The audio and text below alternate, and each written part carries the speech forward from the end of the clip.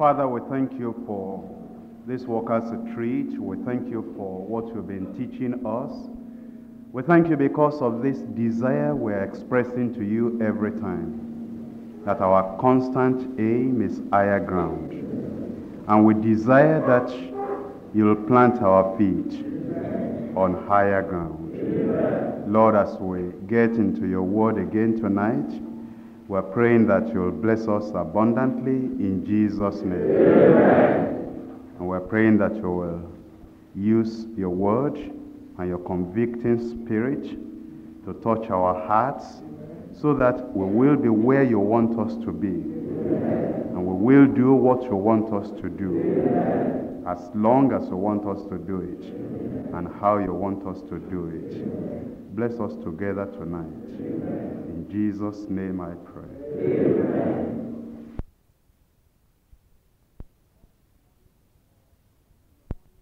We talked in the morning on lordship in the church.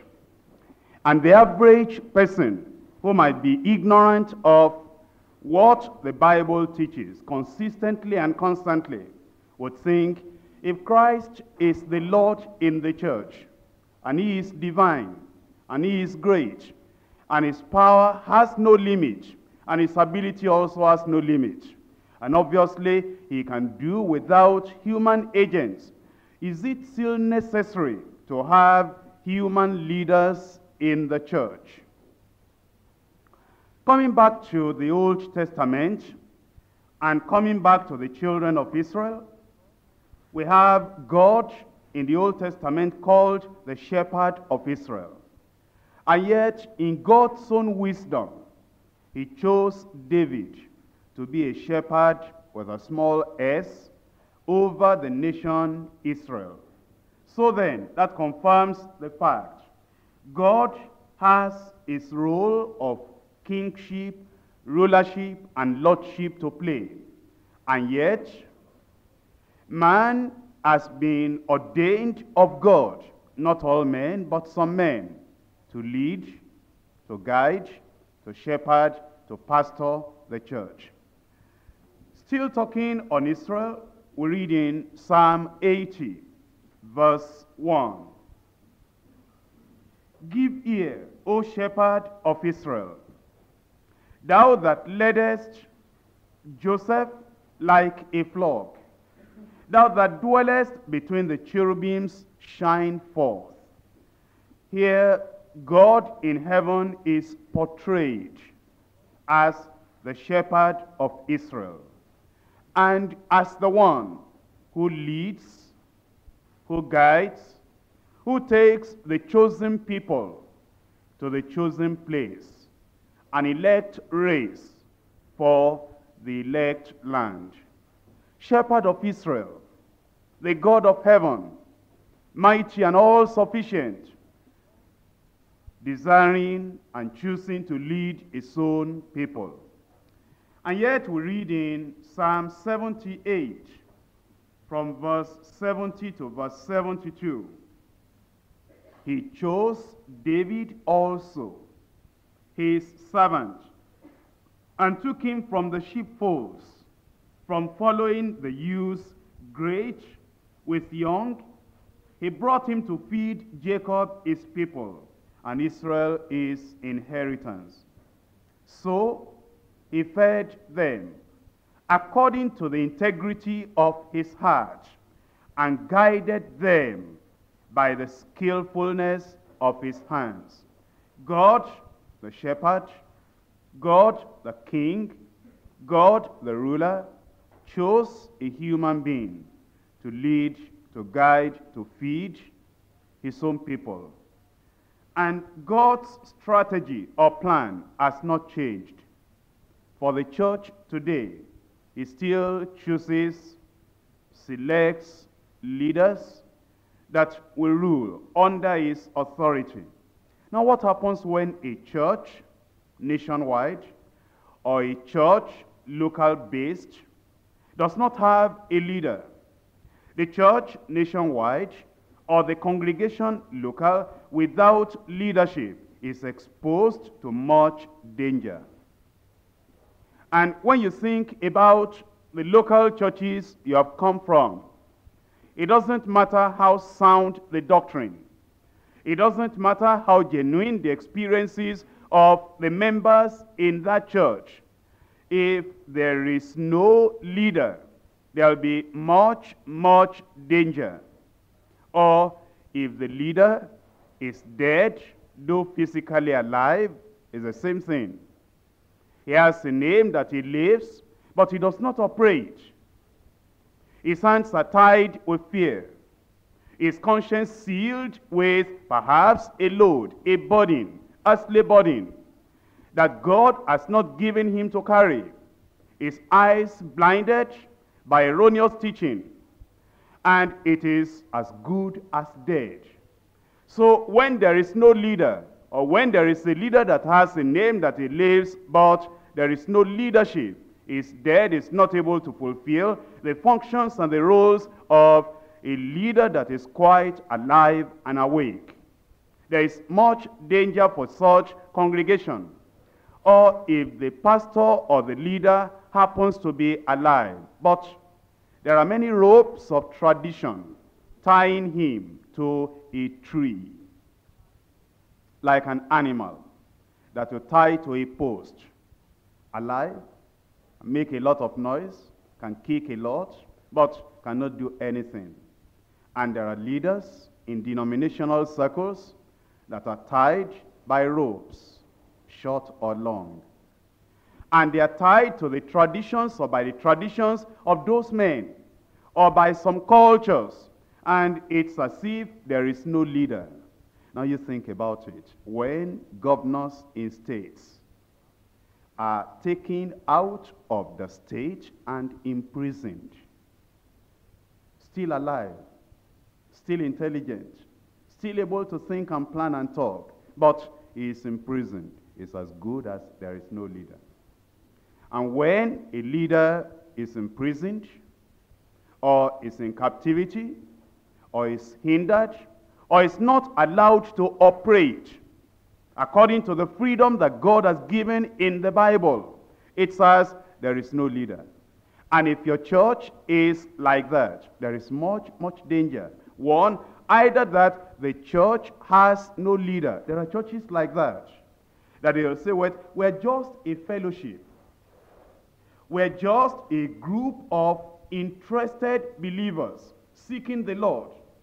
We're just a group of people interested in the ways of the Lord. We're not bothered about having to choose a pastor, a teacher, a leader. God is our leader. There's danger for such people. And they say, well, we don't even want to bother ourselves. Leader or no leader, Jesus is Lord. And God is King. And the Bible is our guide.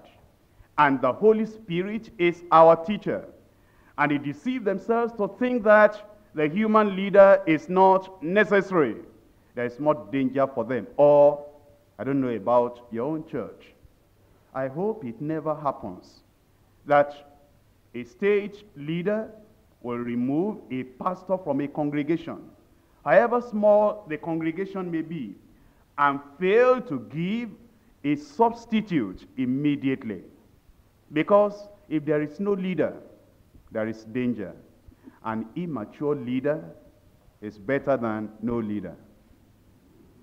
A leader that is hard, that will beat you on the head, not allow you to go to another person's field, and even punish you sometimes and make you hungry, and you cry a little. A leader that is hard and harsh is better than no leader. And so, let's understand that leadership is important in the church. And I hope that you people do not get to the point where you form gangs in your local churches against your pastor, because you think you have some information about that pastor. Understand, Jesus said, "Ye have not chosen me, I have chosen you." Referring to the leaders of the early church. He chose them. He chose them. And you understand that they were not chosen by a committee, a board of elders. They were not chosen by some people that felt that they have the overcharge of the fellowship. And so, when a leader has been placed on a church, if those leaders are tied with criticism, because criticism ties a person more than the physical robe that you can see. He's criticized left, right, and center to the point he doesn't know what to do that the people will appreciate. If he goes this direction, he might be criticized. This direction, he might be criticized. And because of that, he is tied. He's as much as dead because he cannot operate. So that means then that you understand leadership is very, very important in the church, nationwide and in the local congregation, as well as in every stage. What are the dangers when there is no leader? In Matthew chapter 9 and verse 36, but when he saw the multitudes, he was moved with compassion on them, because they fainted and were scattered abroad as sheep having no shepherd.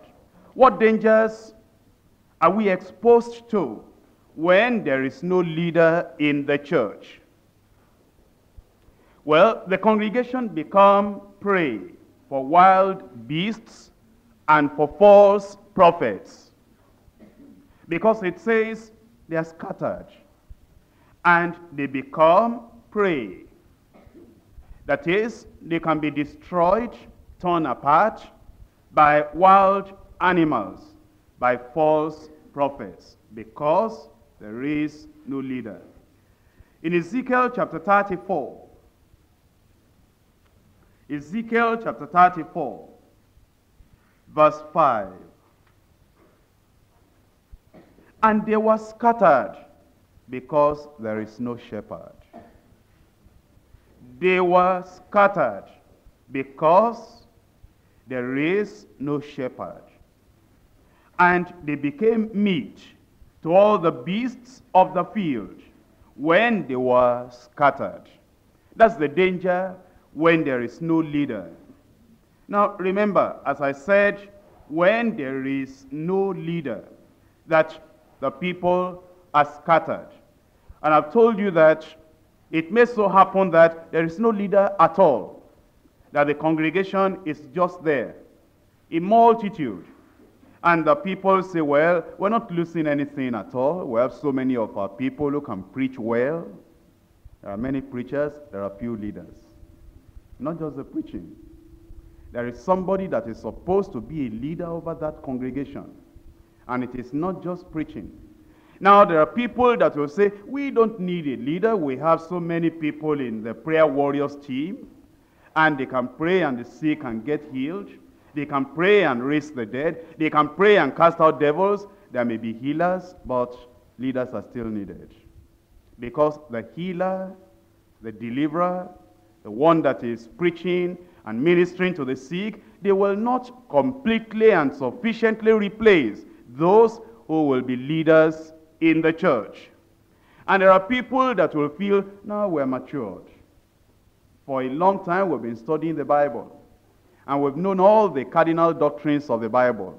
Leader or no leader will get on. No, you won't get on without the leader. Because God himself said that his sheep were scattered because there is no shepherd. And they became meat to all the beasts of the field when they were scattered. So that's number one danger. But listen to this. When you, in your own small corner, kill the leader, and you make him as nothing, maybe the state representative, you don't like him, are you not surprised that all through the Bible, we're not given the physical appearances of the leaders generally? Are they handsome? Are they beautiful? Are they tall? You don't know that about Moses. All you know about Moses is the Spirit of God upon him, the power of God upon him. Short, crooked nose, wide mouth, big eyes, ear that is not black enough, or complexion of the skin that is not quite good enough. We're not told. All you need to know about your leader is that he is called of God. And we're not told about where he kept his certificates before he came back to Egypt. All they needed to know, God called him, God sent him, and they are the people that are supposed to be led. What are you finding out about your leaders? Their educational qualification? How handsome they are? How good their English is? In fact, Moses was a stammerer, and Aaron could speak better. But all the same, Moses was a leader. The appointment of leaders in the church is very, very significant to God. And he has the prerogative, the final authority on who becomes a leader, who does not become a leader. And when you slash into pieces the state representative, or the leader in the local government area, or the pastor of the local church from which you have come, it's as if those people have no leaders, because you have killed the leader in their side. Anything he says, you're not going to pay attention to it. Anything he commands them or instructs them, they're not going to feel that those things are important. And it will appear as if there is no leader. And when there is no leader, there is a great danger in the church. Now, I've told you that number one danger is that they become prey to wild beasts and false prophets. Number two, the congregation will become confused and scattered in different directions, scattered in different programs and fields, each one doing whatever seems right to him. No coordination, no direction, no leading. Nobody that is leading the whole team. You like to evangelize, you evangelize. You like to pray, you pray. You like to come to church, you come. You don't like to come, you don't come. You want to attend a workers' retreat, you do. You want to go to Korea to go and shake hands with Yongicho, you go. You want to go to America to smile in face of Billy Graham, you go. And you want to go and attend Rhema camp meeting in Tulsa, Oklahoma with Kenneth Hagin, you go. No leadership. Nobody to control. Nobody to direct. Nobody to say, sit down, or stand up, or move out, or move in. When there is no leadership, there is confusion. And there is scattering in different directions. And into different programs and different fields. Each one doing whatever seems right to him, with nobody to control. And it's a terrible thing for churches, for congregations that have no control. It says in Matthew chapter 26 and in verse 31. Matthew chapter 26 and verse 31. Then says Jesus unto them, all ye shall be offended because of me this night, for it is written, I will smite the shepherd, and the sheep of the flock shall be scattered abroad. That is, when the shepherd is smitten, then the sheep of the flock, they are scattered abroad. Number three, there will be no sense of direction in corporate, profitable outreach when there is no leader in the church. No sense of direction in corporate, profitable outreach. Because there is nobody to plan the strategy, to put forward the strategy, to motivate the congregation convincingly so that they can reach ahead and have that profitable outreach together as a corporate united body. And that means then, If there is no sense of direction, there will be no growth. There will be no progress. If there is anything that makes a church to grow, one of the very strong points in church growth is that there is a dynamic leader who has authority, whose authority is accepted and obeyed. But when there is no leader in the church, there will be no sense of direction, there will be no growth, and there will be no progress. And how many churches that we have seen that they would say, oh, they started so many years ago. I was in Kenya just about 2 weeks ago, and I met a minister of God. And they had started in the early 70s, before Deeper Life started. And the church had been going on. Then as we were discussing, he happened to ask me, and he said, by the way, this Deeper Life that we're now hearing about in Nigeria, when did you start? Then I gave him the date. Oh, he said, we started before you. I couldn't say what I could have said. It's not how long you have started, it's in what direction you are going since you started. And when there is no leader in the church, you will not be able to go in the right direction for growth, for progress. And if you love your stage, those of you who have come from a particular stage, maybe you have come from Bendel stage, or you've come from Benue stage, or you've come from River stage. If that is your state of origin, now it's legitimate for you to want the church there to develop and to grow. Because Paul the apostle, he said, I have a great burden for my own kinsmen in the flesh. You must want your stage to be evangelized. If you have come from that stage, and if the church, Deeper Life Bible Church, from Lagos here at the headquarters, from the general superintendent, has placed a leader over your stage. If you love your stage, if you want the growth of the work in that stage, the only thing you can do is to pray and agonize and fast and wait upon the Lord for God to pour his spirit in abundance upon that leader. If you kill him, you destroy yourself. You criticize him, you scatter the flock. You get rid of him, the state is not evangelized. And if God has not removed him, and you remove him, he will not give another person to replace him. A figurehead can be a substitute. Somebody that will say, well, go and stay there, because the people in that church, they have killed the pastor. Therefore, you just stay there. He'll be staying there as a figurehead. God had not removed the former one, and the one you have put there is not going to be supported by God. And if you love your stage, and you want that stage to be evangelized, you have a burden, you have a concern, you have a vision that this stage must be evangelized, the greatest thing you can do is to be on your knees. You see that that man, his English is poor. Why did you recognize the English is poor? Without being able to go to the bookshop and buy good books on English and say, my father in the Lord. That's what they are.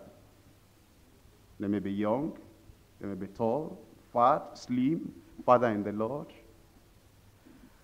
The Lord spoke to me that you need these books. Oh, you say that our pastor does not teach enough on sanctification. All right, that's okay. Go to the bookshop. Get books that are strong, very, very good on sanctification. My father in the Lord laid on my heart, this is for you. That's the only thing to do. But to say that he's not preaching on sanctification, he's not preaching on faith, he's not healing the sick, and because of that, you criticize or you kill. The church then becomes a church without a leader. And when there is no leader, there is danger in that place. No sense of direction, no growth, and no progress. Number 4, danger. With no teacher and leader, God is forgotten. The law is trampled upon. His will becomes unknown. The people will soon become ignorant. Now let me remind you, those of you who have gone to school, maybe you went to secondary school, you studied English and chemistry and mathematics and biology and physics and many of these subjects. But now for 5 years, you've been out of school. And the only subject you have been using out of all the subjects you are taught is English. Because you have to read such the scripture, because you have to read the house fellowship outline in English, because perhaps you're teaching the Bible study or whatever it is in the church in English, that makes you remember much of what you have been taught. Then you use a little bit of the arithmetic you are taught. When you go to the bank, then you know that you add this amount in the bank before. Now they give you this. You want to know what remains. That makes you to use a little bit of your knowledge in arithmetic. You went to the market, you bought something, you gave 20 naira, and then you bought something for 13 naira 70 kobo. If you don't know what change remains, heaven helps you. You have to still be able to know a little bit of arithmetic to get the right change back. Apart from the English and the little arithmetic, what else do you remember? All the history you have been taught. Haven't you forgotten the dates? Because something that is out of use will be out of mind. Haven't you forgotten the chemistry and the biology and the physics and all the things you were taught? The same thing with Bible knowledge. Oh, you think I've known it all. The sanctification, the Holy Ghost baptism. But if you move to another church and there is no leader in that church, and you say, well, after all churches are the same. No, they are not all the same. It's like saying all animals are the same. There are rats, there are cats, there are lions. It's like saying all men are the same. There are illiterates, there are professors. All churches are the same. There are dead ones. There are spirit-filled ones. Be watchful. Now, you move to another place, and this place you have moved, there is no teaching. And you say, well, I will remember everything. No, you'll not remember. If it's out of use, it's out of mind. And that means when there is no teacher, God is forgotten. His law is trampled upon. His will is unknown. That's why it's a great, great danger when your teacher or your leader is taken out of your sight. But are there not people whose teachers have not died, whose state representatives have not been withdrawn, and yet they will not make any move? They won't seek counseling from the pastor, from the leader in the local government area, nor from the state representative. Why do they do that? Well, they have many reasons. They might say, he is not intelligent enough for him to guide me. That's the greatest reason you have to go to him. Because then God will be able to channel his knowledge through him, and he will not be able to take the glory. All the glory will go to God. But those who are theologically overloaded, they will mislead you. But the people that know they are foolish, the people that know that they are ignorant, the people that are relying upon God, saying, God, I need to feed these people, help these people, I need to give the best to them, help me out. Those are the people you need to go to in counseling. Your leaders, your pastors. Now there are people that God has not removed their leaders, and yet they will not seek the help they need. It's like they have no teacher. They prefer to write to America. They prefer to write to far, far away places, seeking help and seeking counseling. Somebody was telling me in Lagos here, and he said, now when you get to your church, make announcement and say, all the people that came from such church, and this church, and that church, stand up. That they will stand up. And then that I should tell them, go back to the churches you came from. I smiled, I said, if God has given you that vision to do that in your church, He has not given it to me. Oh, he said that that is what he does. That in fact, sometimes, just some time ago, somebody from Deeper Life, Bagada, came to him for deliverance, and he prayed for that person, and the person was delivered, and he gave the person a note, go back to your church. Said, good luck to you. I don't do that. If they come, they stay. And I don't direct them to go to where they came from. Go back to the Catholic. Go back to the Anglican. Go back to Eternal Security Baptist. Go back to traditional Sabbath, Seventh Day. Go back to water drinking Apostolic. Go back to all the garment wearing Celestial. I never say that. I never say that. I have a responsibility. When God brings them, he gives me responsibility to watch over them as somebody that will give accounts over them. And I do not tell them to go back where they are running away from. No light, no teaching, no word, no food spiritually, no care, no comfort, and they run away, and I say, go back there and go and die. I'll never do it. But when there is no teacher, when there is no leader, that is what people will do. Because they are not having the responsibility over these people. Now in Isaiah chapter 30, verses 20 and 21, though the Lord give you the bread of adversity and the water of affliction, yet shall not thy teachers be removed into a corner anymore, but thine eyes shall see thy teachers. Oh, what a great blessing. This is more than buying a new car, building a new house, getting the award of a great contract, having a new baby, or having opportunity to travel overseas, having any opportunity to have anything in the world. When your eyes see your teachers, oh, that is wonderful. That's wonderful. Because you know the voice of the shepherd. You know the voice of your teacher. That's why in our own fellowships, in every state, whenever the pastor or the state representative is not around, our people are sad. You mark it. You take a state representative out of the city, maybe even temporarily, for just a week or just for 2 weeks. It's like they are sick. It's like they are not completely happy.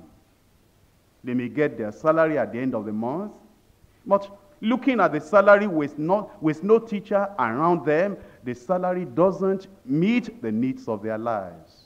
That's a good church. And you know, they tell us that you Deeper Life Church, that you have too much association with your teachers and pastors. If they're away for 1 week or for 2 weeks, then you appear as if there is no other person to do anything. That's a Bible church. But they tell us that their churches, they don't care. They can miss them for 1 year and they will not feel that the pastor is not at home. I don't like to be in a church like that.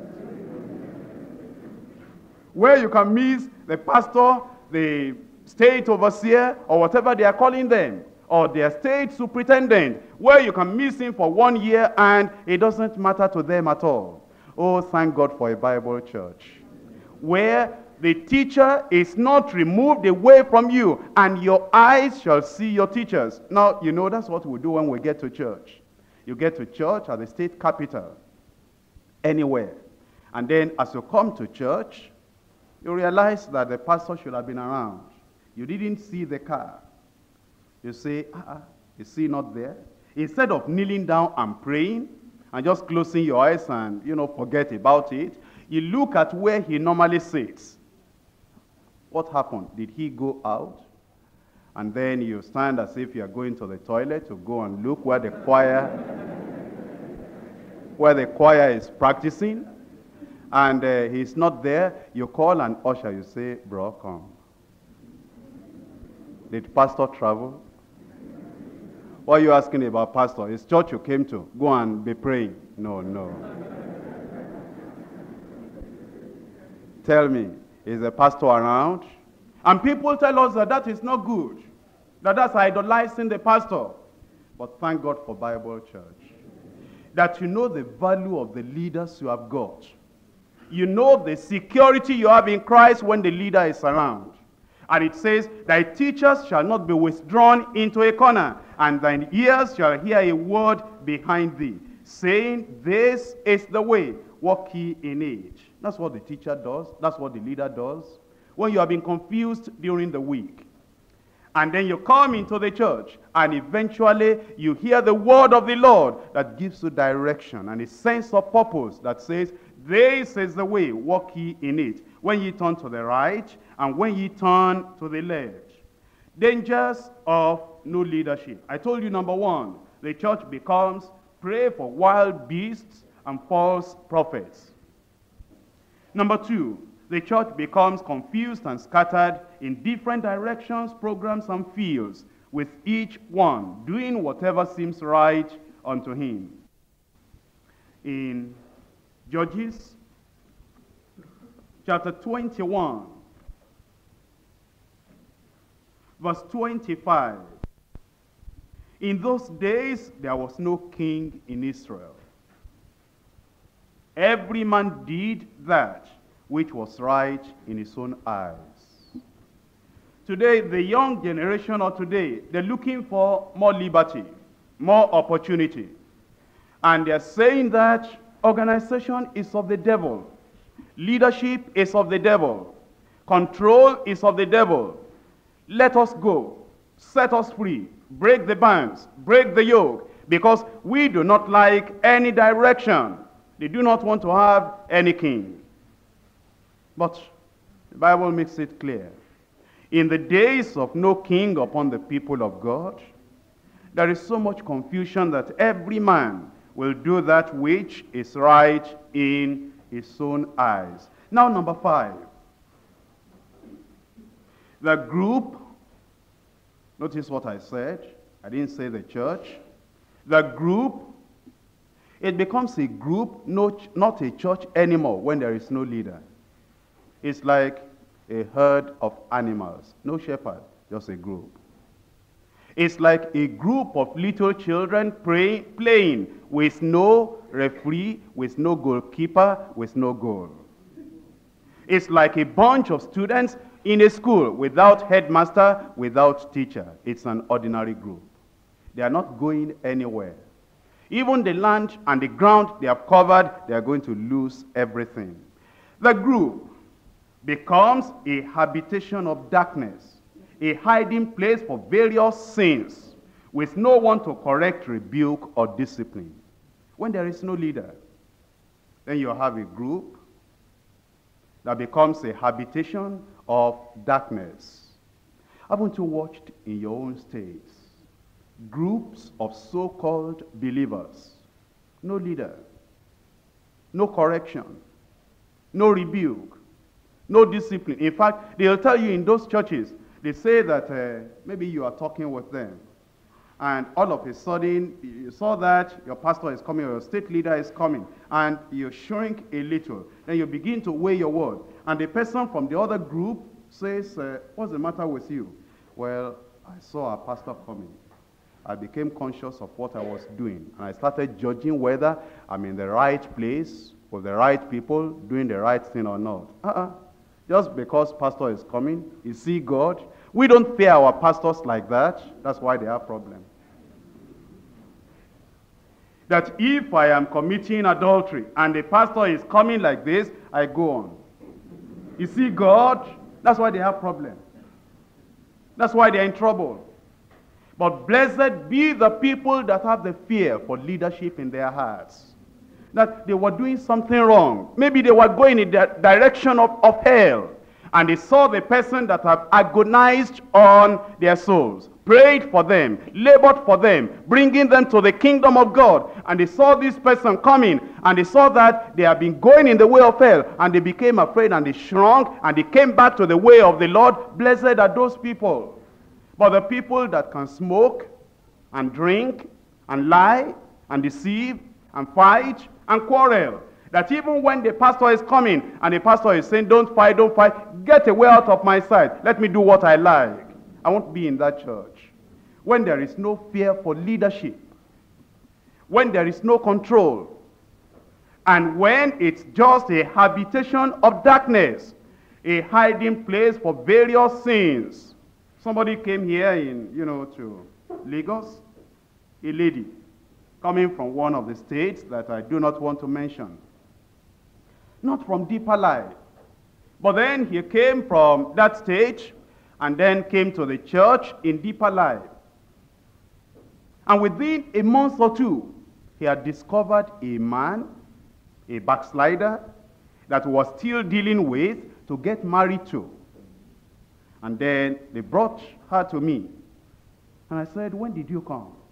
And she said, last year, October. And I said, when did you discover this man that you are to marry him? And she said, I think November. I said, from which group are you? Then she mentioned the group and the stage. Oh, I said, is that so? That group? So what they're doing there, you want to do here? I said, go back there. Then I called the head usher. I said, look at this lady. You see her anytime coming into Deeper Life, drive her back to her group. She doesn't respect leadership. She doesn't understand the meaning of leadership. And if many of them come into the church, they just make the church to become another group of a habitation of evildoers. Oh, you say, can you do that as a pastor? I'm praying for more of the boldness of God to take a whip, drive them out. I only drove her out with the word. I'm still asking for more of the grace of God to do what Jesus did. Take a whip and drive out all those people that are not wanting to get to heaven, only wanting to make the house of God a place, a den of robbers and thieves. And I'm praying that God will help me not to spare the people that just want to make the church a hiding place for adultery, a hiding place for fornication, a hiding place for cheap, unequal yoke in marriage. And God give you the grace to, as a pastor, as a leader, to cleanse the church. Amen. And when you can do that, you show that you have the Holy Ghost within you. But the one that is patting the adulterers at the back, the one that never holds a whip, the one that is always smiling, even if backsliders are drinking and they are becoming drunkards in the church, that one doesn't have the Holy Ghost. Oh, thank God for Peter. Why has Satan filled your heart to lie to the Holy Ghost? You have not lied unto men, but unto God. And as soon as he said that, that man fell on the ground and died. Nobody wept. That's Holy Ghost power. And here came the wife 3 hours after that time, mincing delicately and walking majestically, and having her extra clothes on her shoulder, and having the headgear well placed, and came to the apostles to come and receive the praise and commendation for good work done, for money substantial offered to the church. And here was Peter sitting, and the woman came, and Peter said, now tell me, is it so much you sold the land? Yes, pastor. And he said, the feet of the people that carried your husband out, they're at the door. They'll carry you out. All those groups, no discipline, no rebuke, no correction. Anybody can do anything anytime. That's no church. That's a group. That's what you are looking up to. And you are saying that they have more love in that other church. Because they marry them when they are pregnant. They have love in that church because even when they see you like this stealing church money, nobody is going to talk. They have love in that church. Even when they see that you are perpetrating false doctrine, nobody is going to challenge you. We don't have that love. The love of the Antichrist. The one that will oppose Christ. The one that will set up another doctrine which is not the doctrine of God. And then we'll just be telling the people peace, peace, and safety. When there is no peace, that's of the Antichrist. But when the Spirit of God is in you, and you're a leader appointed by God, then you are vigilant. You are watching over the souls of the people. I've told you that when there is no leadership, it then becomes a group of habitation of darkness, a hiding place for various sins, with no one to correct, rebuke, or discipline. Number 6, when there is no leadership, the result will be backsliding and apostasy. And there will be final judgment and eternal doom. In Judges chapter 2, Judges chapter 2, from verse 18, and when the Lord raised up judges, then the Lord was with the judge, and delivered them out of the hand of their enemies all the days of the judge. For it repented the Lord because of their groanings, by reason of them that oppressed them and vexed them. And it came to pass, when the judge was dead, that they returned and corrupted themselves more than their fathers, in following other gods to serve them, and to bow down unto them. They ceased not from their own doings, nor from their stubborn way. When there is no leadership, the result will be backsliding and apostasy, with the attendant judgment and eternal doom. No wonder then that God in his wisdom has appointed leaders in the church. Now already our time is going.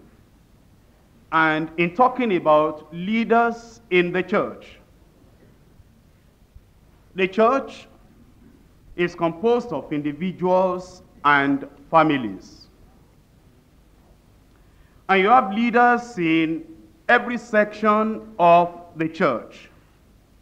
1, there is the head of the Christian family. The head of the Christian family, if the whole family belongs to God, and that husband belongs to the church, that's a leader. In Ephesians chapter 6, verse 4, we're told he is a leader. In 1 Timothy chapter 3, verses 4 and 5, we're told he must have rule, bear rule, be authoritative in his house, that everyone in the household will be submissive unto him. Then we go ahead from the leader of the Christian family to the leader of the house fellowship.